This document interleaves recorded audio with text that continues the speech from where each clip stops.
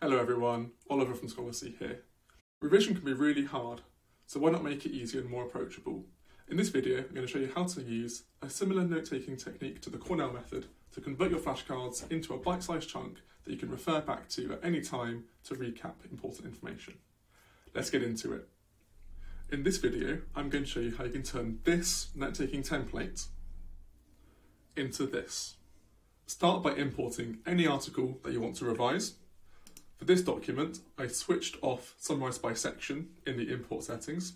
So now if I go onto the summary section, you can see that there's only one 400-word summary for the entire document. The next step is going to be exporting as a Word document.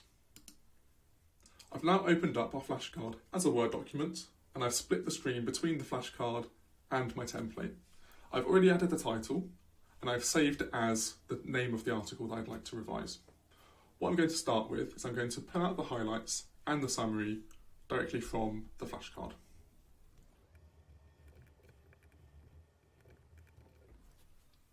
It's now going to be really easy to come back to this important information as I'm revising.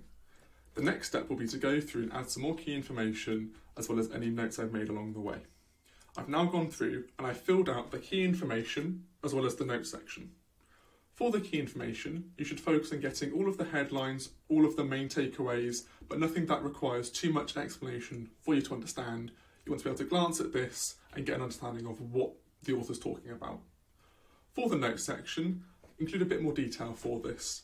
This can be anything that you've explained in your own words as you write notes whilst reading the original flashcard, but it can also be information you've taken from the comparative analysis section that will help you tie this particular study into the wider field of research.